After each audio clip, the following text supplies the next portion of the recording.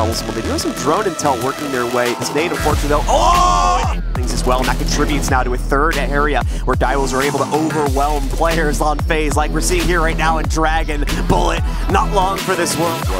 In the process, Reeves awaiting the arrival of someone up top, and so is Peekin, as he will get the peek from Drum from Astro. They're going to get 2 kills in that process there, make it 3 as Reeves is able to take out Cameraman here on the house stairs. Is up to the 2 lone members of FaZe on site, but wow, Direwolves able to get it done. Solid positioning out on the balconies gets those kills. Just yet, however, you can see the makings of a pinch really coming through here, despite FaZe's best efforts to fend it off. Jackie with a great timing play, swings out, catches Bullet with his back turn, and now the team can really start to move in, especially over here towards T-Room.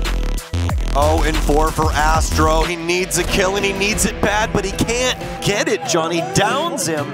Cameraman could throw something in the mix as well here, standing outside on the balcony, attempting to approach in from T, and it will be him, but Reeves quickly fells him. Really wanted to push forward until they got this intel.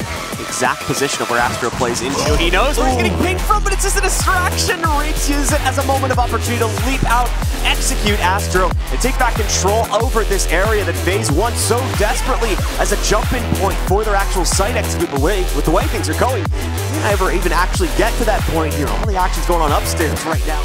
Stopping point here, but Reeves will quickly thwart that as he takes out Cyber on the window. They've been showing how solid of a player he is, especially with this SMG-11.